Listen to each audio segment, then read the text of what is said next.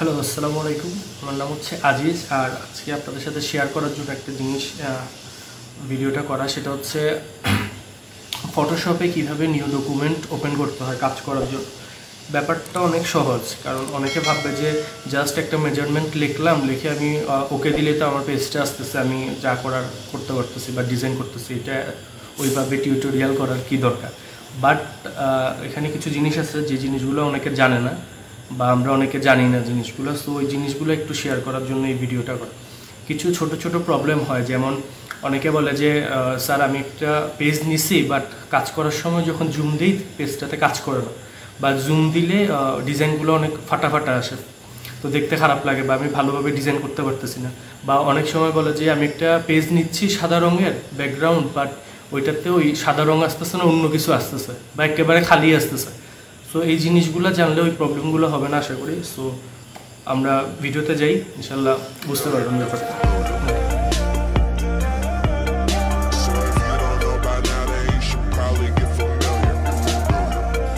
তো আমি CS6-এ কাজ করব না, আমি এখন কাজ করতেছি সিসিতে।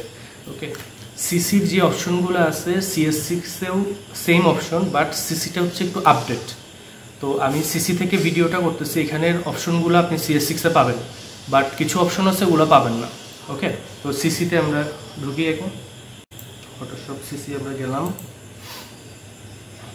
ওকে, যাওয়ার পর একেবারে উপরে এখানে দেওয়া আছে ফাইল, এডিট, ইমেজ। তো আমরা নর্মালি যেভাবে ডকুমেন্ট ওপেন করি ওখান থেকে আমরা ওপেন করব। ফাইল থেকে ক্লিক করতে পারি, অথবা এখানে ক্রিয়েট নিউতে ক্লিক করতে পারি, অথবা এখানে ওপেন ক্লিক করে কোনো একটা ছবি নিয়ে আসতে পারি যেটার উপর আমি কাজ করতে চাচ্ছি। আমরা যেহেতু আজকে নতুন, সো আমরা একেবারে শুরু থেকে শুরু করবো। ঠিক আছে, ফাইলে ক্লিক করলাম, ফাইল থেকে আমরা গেলাম নিউতে। ওকে, এখন এখানে একটা নিউ ডকুমেন্ট শো করতেছে আমাদেরকে। এই ডকুমেন্ট আমরা যখন CS6 থেকে নিউতে যাব তখন অন্যরকম একটা ডকুমেন্ট দেখাবে, মানে ওটার ডিজাইনটা আর এটার ডিজাইনটা একটু আপডেট, এই কারণে এই ভেরিয়েশনটা থাকে। বাট অপশন যেগুলো আছে ওগুলা মোটামুটি 99%ই হচ্ছে আপনার সেম। সো আমরা এখান থেকে জিনিসটা বুঝি, মেইন জিনিসটা বুঝি যে কেন প্রবলেমগুলো হয় বা কীভাবে নিতে হয়। ওকে, সবার প্রথমে আমরা দিকে আসি। দেখেন, প্রিসেট ডিটেলস। এইখানে আপনি যে ডকুমেন্টটা নিচ্ছেন এটার নাম সেভ করতে পারবেন, চাইলে এখন সেভ করতে পারবেন, অথবা কাজ করার পরে যখন আমরা আমাদের ডিজাইনটা যখন একটা ফোল্ডারে সেভ করব তখনও আমরা নাম চেঞ্জ করতে পারবো। ঠিক আছে, বাট আমি এখন দিয়ে দিলাম আপনাদেরকে বোঝানোর জন্য। ওকে, তারপর এখানে দিয়ে আছে ওয়াইড আর হাইট। আচ্ছা, এখন ওয়াইড আর হাইট আমরা চিনি। ওকে, ওয়াইড হচ্ছে যেটা হচ্ছে আপনার পাশের এভাবে থাকে, আর হাইট হচ্ছে নিচ থেকে উপরে। ওকে, তো এখানে দিয়ে আছে ইঞ্চি। অপশনটা আমরা একটু দেখি, অপশনে কি কি আছে। অনেকগুলো অপশন আছে, পিক্সেল আছে, সেন্টিমিটার আছে, মিলিমিটার আছে, পয়েন্ট আছে, আর পিকাস হোয়াটএভার, আরও অনেক কিছু আছে। সো আমরা বুঝবো কিভাবে, বা আমরা কোন মেজারমেন্টটা নিয়ে কাজ করতে পারি। আমরা এখানে দুইটা মেজারমেন্ট নিয়ে কাজ করতে পারি। এক হচ্ছে পিক্সেল কাজ করতে পারি যদি মনে করেন আপনি কোনো ওয়েবসাইটে ডিজাইন করতে যাচ্ছেন, বা কোনো ভার্চুয়াল কোনো ডিজাইন করতে যাচ্ছেন যেটা ভার্চুয়ালি যাবে, যেমন ফেসবুকে পোস্ট যাবে, বা হইতে পারে আপনি ইনস্টাগ্রামের জন্য একটা ডিজাইন করতেছেন, ওগুলা আমরা পিক্সেল নিতে পারি নর্মালি। আচ্ছা, এখন ইঞ্চি নিলেও ব্যাপারটা কিন্তু সেম। ঠিক আছে, পিক্সেল হচ্ছে আপনার ডিজিটালি এটা কাউন্ট করে যে 1000 পিক্সেল বাই 1200, যদি আমি 1000 পিক্সেল বাই 1200 পিক্সেল নেই, ওয়াইড যদি 1000 পিক্সেল থাকে তাহলে এই পাশে হচ্ছে বড় থাকবে।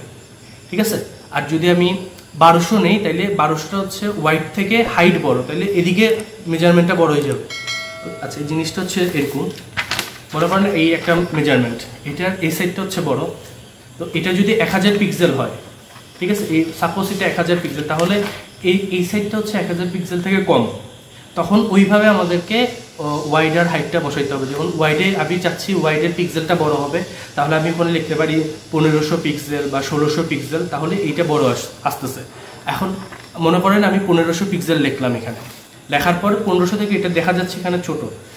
আমি যদি হাইটটা যদি 1000 পিক্সেল রাখি তাহলে 1500 থেকে 1000 পিক্সেল এটার সাইজটা এভাবে আসবে। ওকে, সাপোজ মনে করেন আমি ওয়াইডটা দিলাম 1200 পিক্সেল, ওয়াইড 1200 দিলাম, হাইট দিলাম 1500, তাহলে 1500 বড়, তাহলে এইদিকে ছোট দেখাচ্ছে, তখন ডিজাইনটা হয়ে যাবে, ডকুমেন্টটা আসবে এইভাবে।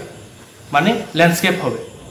ওকে, পোর্ট্রেট আর ল্যান্ডস্কেপটা আমরা যখন CS6-এ কোনো ডকুমেন্ট নিই তখন হাইড আর ওয়েট দিয়ে আমরা পোর্ট্রেট ল্যান্ডস্কেপ ডকুমেন্টটা নিতে পারি। আচ্ছা, এখন যেহেতু আমরা সিসিতে আছি, সিসিটা হচ্ছে অনেক আধুনিক, তো সিসির কাজটা হচ্ছে আপনার এখানে পিক্সেল, আমরা পিক্সেল নিতে পারি যদি একজন মানুষ ভালো পিক্সেল কাউন্ট করতে পারে, যেমন 1000 পিক্সেল বাই 1200 পিক্সেল। আমি বুঝতেছি যে 1000 পিক্সেল হইলে জিনিসটা এরকম আসবে, মানে এটা আমার মেজারমেন্টে আছে, বা 1200 পিক্সেল হলে এইভাবে আসবে, ঠিক আছে? তো এই জিনিসটা সহজ না ইঞ্চিতে মেজারমেন্ট নেওয়া সহজ? এটা হচ্ছে আমার প্রথম প্রশ্ন। ইঞ্চি যদি বলি আমি যে এখানে হচ্ছে 5 ইঞ্চি বা 10 ইঞ্চি বা এদিকে আমি রাখতেছি 5 ইঞ্চি, তাহলে অটোমেটিক আমার মাথায় মেজারমেন্টটা আসবে যে আমি যখন ইঞ্চিতে কাজটা করব বা একটা ডকুমেন্ট নিব তখন ইজিলি আমি বুঝতে পারবো যে আমার এদিকে 5 থাকবে, এদিকে 15 থাকবে। ওকে, আমরা বাঙালি হিসেবে আর কি নর্মালি আমরা ইঞ্চিতে কাজ করতে প্রেফার ফিল করি, বিকজ ইঞ্চিতে কাজ করলে আপনি মেজারমেন্টটা সঠিকভাবে নিতে পারতেছেন। যেমন একজন ডিজাইনার আপনাকে, একজন ক্লায়েন্ট আপনাকে বললো আমার একটা ডিজাইন লাগবে, একটা ব্যানার ডিজাইন করেন, ঠিক আছে? ব্যানারগুলো নর্মালি 16/9 হয়, 16:9 আর কি। যদি এদিকে 16 থাকে এদিকে 9 হয়, বা এদিকে 9 থাকলে এদিকে 16 হয়। যদি ক্লায়েন্টের কোনো স্পেশাল রিকোয়ারমেন্ট থাকে যে আমার এত বাই এত একটা ব্যানার লাগবে, তাহলে ভালো কথা, আপনাকে যেভাবে বলবে আপনি ওইভাবে ওয়াইড আর হাইট দিবেন। নর্মালি কাজ করার জন্য মনে করেন আমি একটা ব্যানার করতেছি স্ট্যান্ডার্ড মাপে, ওটা হচ্ছে এদিকে 16 ফুট থাকবে, এদিকে 9 ফুট থাকবে, ঠিক আছে? তখন কিন্তু আমি 16 আর 9টাকে এটা ইঞ্চিতে যেহেতু আছে আমি ফুটে কনভার্ট করে, ঠিক আছে, কনভার্ট করে তখন কিন্তু আমি ওয়াইড আর হাইটটা বসাবো কত হইতে পারে। এটা হলো একটা জিনিস। তাহলে ইঞ্চিতে যখন মেজারমেন্ট নিব আমরা ইজিলি মেজারমেন্টে ধরতে পারবো যে এদিকে 12 ইঞ্চি আছে, এদিকে 5 ইঞ্চি আছে, তাহলে আমি বুঝতে পারবো যে আমার ডিজাইনটা দেখতে এরকম থাকবে। ওকে, তো আমরা যেহেতু নতুন আমরা এখানে ইঞ্চিতে নিচ্ছি, সেন্টিমিটার মিলিমিটার আছে, পয়েন্ট আছে, এগুলো অনেক একটু টাফ, আপনি মেজারমেন্ট করতে পারবেন না। যদি বলে যে 12 সেন্টিমিটার বা 120 সেন্টিমিটার, তখন একটু আমাদের প্যাচ লাগবে। যদি বলে না এটা 12 ফুট বা হইতে পারে 5 ফুট, ঠিক আছে, অথবা হইতে পারে 12 ইঞ্চি 5 ইঞ্চি ওয়াইড, তাহলে কিন্তু আমি অটোমেটিক এটা নিতে পারবো। তো এখানে মূল জিনিসটা হচ্ছে যে ওয়াইড আর হাইটটা আমরা ইঞ্চিতে নিলে আমরা মেজারমেন্টটা সঠিকভাবে করতে পারবো, এই হচ্ছে জিনিস। এখন আপনাকে ক্লায়েন্ট বললো যে আমার একটা ডিজাইন লাগবে যেটা আমি ফেসবুকে দিতে যাচ্ছি, ওটা হইতে হবে 1200 পিক্সেল বাই 2000 পিক্সেল। তাহলে 1200 পিক্সেল যদি আমি ওয়াইড ধরি, 2000 পিক্সেল হবে হাইট, লম্বা হয়ে যাবে, ঠিক আছে? তো ক্লায়েন্ট বললে আমি অটোমেটিক ওই জিনিসটা বসাই কাজটা করতে পারবো। আচ্ছা, এটা আমি এত ডিটেলসে বলার কারণটা কি? ডিটেলস বলার কারণ হচ্ছে অনেকে এই মিস্টেকটা করে যে একটা ডিজাইন আমাকে ক্লায়েন্ট দিচ্ছে, আমি অন্য একটা মেজারমেন্ট দিয়ে ডিজাইনটা করছি। সো প্রথমে আপনার এখানে আপনার ডিজাইনটা হইলেও এটা গ্রান্টেড হবে না, বিকজ আপনাকে বললো একটা ব্যানার ডিজাইন করতে, আপনি ডিজাইন করলেন একটা কি বলে রেক্টেঙ্গুলারের বক্সের মধ্যে একটা ব্যানার ডিজাইন করে ফেলছেন, তো এই জিনিসটা হবে না। মেজারমেন্ট যেটা দিবে ওই মেজারমেন্টে আপনার কাজ করতে হবে। এই গেল আমাদের মেজারমেন্ট। ওকে, আশা করি জিনিসটা বুঝতে পারছেন। একটু বড় হয়ে যাচ্ছে ভিডিওটা, বাট আপনাদের ভালো হবে আর কি। ওকে, নেক্সট হচ্ছে রেজুলেশন। এটা most important, রেজুলেশনটা most important, because resolution যখন আমরা এখানে দেওয়া আছে 300, এটা যেহেতু আমি কাজ করি কারণ 300 দেওয়া, বাট আপনি যখন সিসি ইনস্টল দিবেন তখন এখানে থাকবে 72 সামথিং এরকম থাকে। তো 72 বেশি না 300 বেশি? অবভিয়াসলি 300 বেশি। ওকে, যত বেশি পিক্সেল হবে তত ক্লিয়ার হবে কাজ করতে। স্ট্যান্ডার্ড মাপটা হচ্ছে যে কোনো ডিজাইনের জন্য আমরা মিনিমাম 300 রাখবো কাজ করার জন্য। ওকে, 300 মানে হচ্ছে 300, এটা মিনিমাম পিক্সেল থাকবে, পিক্সেল রেজুলেশন। এখন এটা কেন সমস্যা হয়? অনেকে দেখা যায় একটা ডকুমেন্ট অন করলো, ডিজাইন করলো, করার পর এক সময় দেখা যাচ্ছে জুম করতে হচ্ছে। ওকে, জুম করতে গিয়ে দেখে এখানে হচ্ছে না, আপনার ডিজাইনটা ফাটতেছে, ক্লিয়ার না। তখন বলে যে স্যার এটা তো প্রবলেম, আমি পেজ নিলাম, সব কিছু নিলাম, মাপ ঠিক আছে, বাট আমার ডিজাইন তো ফাটতেছে। তো ডিজাইন যেন না ফাটে সেজন্য আমরা মিনিমাম 300 রেজুলেশন ইউজ করবো। ওকে, এই গেল আমাদের রেজুলেশনের ব্যাপারটা। এখানে যেহেতু আমরা ইঞ্চি নিছি, সো আমরা এখানে পিক্সেল বা ইঞ্চিটা রাখলাম। আচ্ছা, এখানে আরেকটা জিনিস বলি, এটা ওরিয়েন্টেশনের যে ব্যাপারটা, এটা এখানে সিসিতে একটু আপডেট দেখি, এখানে ওরিয়েন্টেশনের দেয়া আছে। যেমন আপনি যদি কোনো ডিজাইন যদি এইভাবে থাকে লম্বা, আমি চাচ্ছি ডিজাইনটা আমি এইভাবে কাজ করব না, আমার এইভাবে লাগবে, বা ব্যানারের জন্য এইভাবে লাগবে কাজ করার জন্য, তখন আমি এখান থেকে এই ক্লিক করে কিন্তু আমার ওয়াইডার হাইটটা চেঞ্জ করতে পারবো। ওকে, এই হচ্ছে জিনিস। আচ্ছা, তারপরে আসি আমরা কালার মোডে। এটা অনেক বেশি ইম্পর্টেন্ট। কালার মোডে অনেকগুলো মুড থাকতে পারে, অনেকগুলো মুড থাকবে কালার মোডে, ঠিক আছে। এটা সফটওয়্যারের উপরে ডিপেন্ড করে যে আপনার CS6-এ কিছু মুড আছে বা CC-তে কিছু মুড দেখাচ্ছে। বাট আমরা যে কাজ করব, আমাদের কাজটা হবে সবসময় দুইটা মুডে। এক হচ্ছে RGB মুড, আর একটা হচ্ছে CMYK মুড। ওকে, RGB মুড কি, বা RGB মুডে কখন কাজ করতে হয় এই জিনিসটা ইম্পর্টেন্ট, বা CMYK-তে কখন কাজ করতে হয়। ওকে, এই দুইটা জিনিস আমি বলবো। আগে আমি সবগুলা মোটামুটি অপশনগুলো শেষ করি, তারপরে এই দুইটা ডিটেলসে বলতেছি দুইটা কেন আমি এই দুইটাতে কাজ করি, বা কোন কাজের জন্য কোন মুডটা ইউজ করতে হবে। ওকে, আচ্ছা, এখানে 8 বিট আছে, এখানে 8 বিট থাকে, 16 বিট থাকে, 32 বিট থাকে। আমরা মিনিমামটা দিয়ে কাজ করতে পারি, এটি কোনো সমস্যা হবে না। ওকে, ব্যাকগ্রাউন্ড কন্টেন্ট, আপনি যে এত কিছু লিখলেন, এই যে আমার এত বাই এতর একটা ব্যাকগ্রাউন্ড লাগবে, বা আমি যেই পেজটা নিব বা ডকুমেন্টটা নিব কাজ করার জন্য, ওইটার কালার কি হবে, ঠিক আছে। যেমন এখানে আমি দেখাচ্ছি, এটার পেজটা হচ্ছে সাদা, তো আমি যদি এরকম সাদা একটা ডকুমেন্ট নিতে চাই, এটার উপরে আমি ডিজাইন করব, তাহলে এখানে ব্যাকগ্রাউন্ড কন্টেন্টের কালারটা থাকতে হবে সাদা বা হোয়াইট, ঠিক আছে। তো এখানে আপনার কন্টেন্টের অপশনে আমরা ক্লিক করে দেখি। ওকে, ক্লিক করে এখানে তিনটা অপশন দেখাচ্ছে, এক হচ্ছে হোয়াইট, এক হচ্ছে ব্ল্যাক, আর একটা হচ্ছে ব্যাকগ্রাউন্ড কালার। তিনটাও অপশন আছে। আপনি যদি হোয়াইট নিতে চান, হোয়াইটে কাজ করতে পারবেন। আপনি যদি ব্ল্যাক নিতে চান, আপনার ডকুমেন্টে ব্ল্যাক আসবে বা কালো আসবে। আপনি যদি ব্যাকগ্রাউন্ড কালার নেন, তাহলে এখান থেকে আপনি যে কালারটা সিলেক্ট করবেন, বা আপনার ব্যাকগ্রাউন্ডে যে অপশনে যে কালারটা থাকবে, যেমন লাল থাকতে পারে, হলুদ থাকতে পারে, সবুজ থাকতে পারে, ওই কালারটা আপনার পেজ দিবে।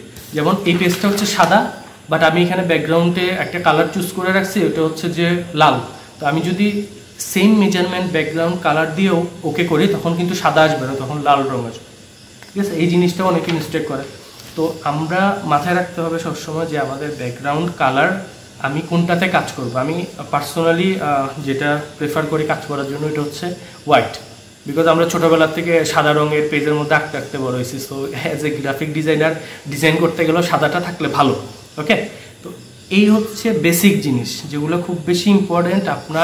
আপনি যখন এখানে আপনি যখন কোনো ডকুমেন্ট ওপেন করবেন কাজ করার জন্য, তো আমাদের মেইন জিনিস হচ্ছে দুইটা জিনিস বা তিনটা জিনিস হইতে পারে এখানে। যেমন মুডটা, RGB মুড, ওকে, আর হচ্ছে রেজুলেশনটা এখানে 100%। আপনার এই রেজুলেশনটা কিন্তু অনেক বেশি মারাত্মক গুরুত্বপূর্ণ, কারণ রেজুলেশন কম হইলে ডিজাইন করলে ডিজাইন কিন্তু ভালো হবে না।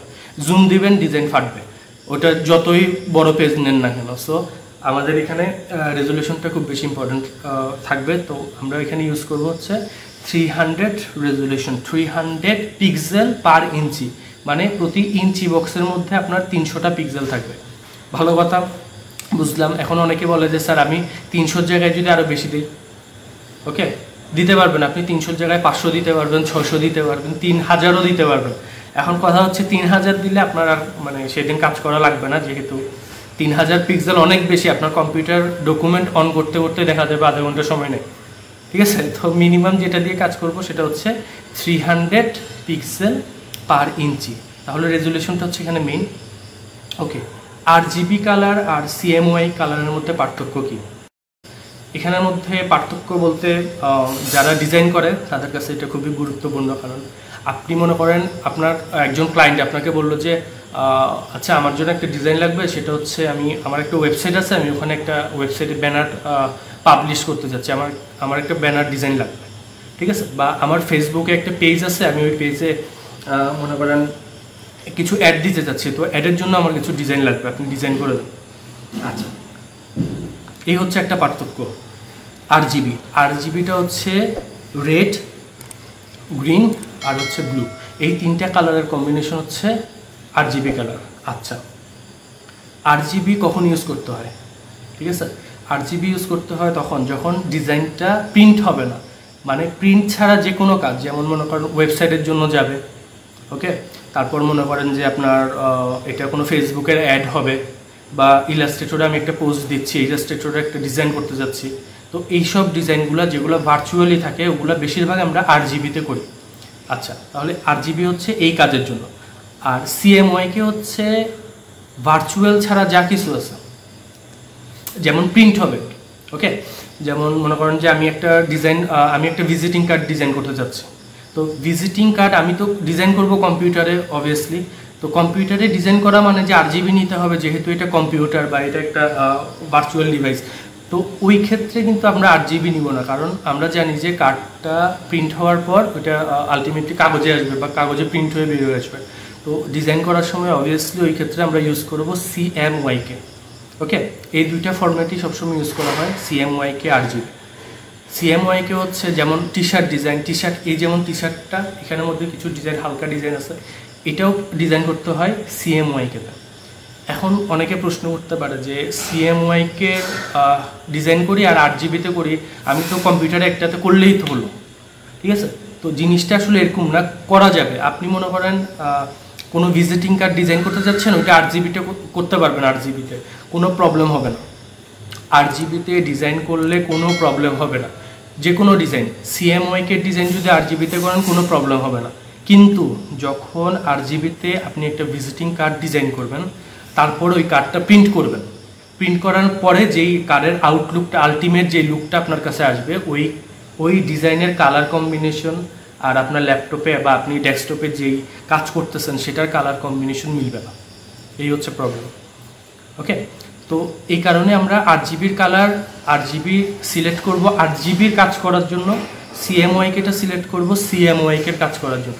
যেমন আমি একটা ভিজিটিং কার্ড ডিজাইন করতে যাচ্ছি, তাহলে আমি CMYK নিব, বিকজ CMYK-টা যখন কাজ করব তখন এটা যখন আউটপুটটা আসবে, যখন প্রিন্ট হয়ে আপনার কাছে আসবে, তখন দেখবেন CMYK আপনার ডেস্কটপে বা ল্যাপটপে যে কালার দেখাচ্ছিল সেম কালারটাই আপনাকে দেখাচ্ছে, কারণ আমরা ডেস্কটপে বা ল্যাপটপে সেই মুডই ইউজ করছি, CMYK ইউজ করছি, ঠিক আছে? এই হচ্ছে ডিফারেন্স। RGB-তে কোনো কালার ডিজাইন করলাম, ওইটা আমি প্রিন্ট দিলাম, তাহলে ওইটার মধ্যে একটা ডিফারেন্স থাকবে, কালারের একটা ডিফারেন্স থাকবে। RGB কালারটা হচ্ছে তুলনামূলক ব্রাইট কালার। ওকে, আর CMYK হচ্ছে ওই প্রিন্টের পরে যে কালারটা আসে একটু কম ব্রাইট বলা চলে আর কি। তো এই হচ্ছে পার্থক্য। ভিডিওটা হয়তো অনেক বড় হয়ে যাবে, বাট আমার বিশ্বাস যারা ডিজাইন করেন বা গ্রাফিক ডিজাইন শিখতেছেন তাদের অনেক কাজে লাগবে ভিডিওটা। আর এখানে আরেকটা জিনিস আছে, সেটা হচ্ছে অ্যাডভান্স অপশন। তো এটা আমি আজকে আর বলতেছি না, এটা আমি অন্য কোনো দিন বলবো। এটাও খুবই ইম্পর্টেন্ট, এটা নিয়েও অনেক স্টুডেন্ট বিপদে পড়ে যে এটা কীভাবে, মানে এটার কাজটা কি, বা দেখা যাচ্ছে আমি একটা জিনিস নিলাম ওইভাবে ওই জিনিসটা আসেনি, তখন কি করতে হয়। তো এই জিনিস নিয়ে আমি পরে আলোচনা করব। তো আমি যেহেতু এখানে ওয়াইড 7 নিলাম, তারপর হাইট 7 ইঞ্চি নিলাম, মানে আমারটা হচ্ছে স্কোয়ার বক্স, সব দিকে সমান, ঠিক আছে? রেক্টেঙ্গুলার একটা স্কোয়ার বক্স। আমি এখানে ওকে দিই, ওকে বা ক্রিয়েট দিই। ক্রিয়েট দেওয়ার পর আমার এখানে ডকুমেন্টটা আসবে। এই হচ্ছে আমার আলটিমেট ডকুমেন্ট। এখন আমি এই ডকুমেন্টের উপর কাজ করতে পারবো, লেয়ার নিব, লেয়ার বা যা যা লাগে নিয়ে কাজ করতে পারবো। তো আজকে যে জিনিসটা, আসলে ভিডিওটা 2 মিনিটে করা যায় বা 3 মিনিটে শেষ করা যায়। তা আমি চাচ্ছিলাম এই ডিটেলসগুলো সবাইকে বলার জন্য। অনেক কিছু আসলে অনেকে ওইভাবে নাও জানতে পারে, তো আমি আমার দিক থেকে যতটুকু আমি জানি অতটুকু শেয়ার করলাম আপনাদের সাথে। আশা করি আপনাদের ভালো লাগবে। আর নেক্সট ভিডিওতে আমি কিছু টুলস নিয়ে কাজ করব, বা কিছু প্রবলেম, যে কাজগুলো করার সময় মোটামুটি সবারই প্রবলেম হয়, ওই কাজগুলো নিয়ে আমরা একটু আলোচনা করব। তো আপনারা অবশ্যই আমাকে কমেন্ট করবেন যে আপনাদের কোন টুলসের কাজ দরকার, বা কোন টুলস নিয়ে আপনারা বিপদে আছেন, বা ফটোশপ, ইলাস্ট্রেটরে কোন জিনিসটা নিয়ে প্রবলেমে আছেন, ওইটা আমাকে একটু জানাবেন। আমি ওইটা নিয়ে নেক্সট কোনো ভিডিও বানানোর চেষ্টা করব। তো আজকে একটু পর্যন্ত থাকুক, ভালো থাকেন সবাই, খোদা হাফেজ।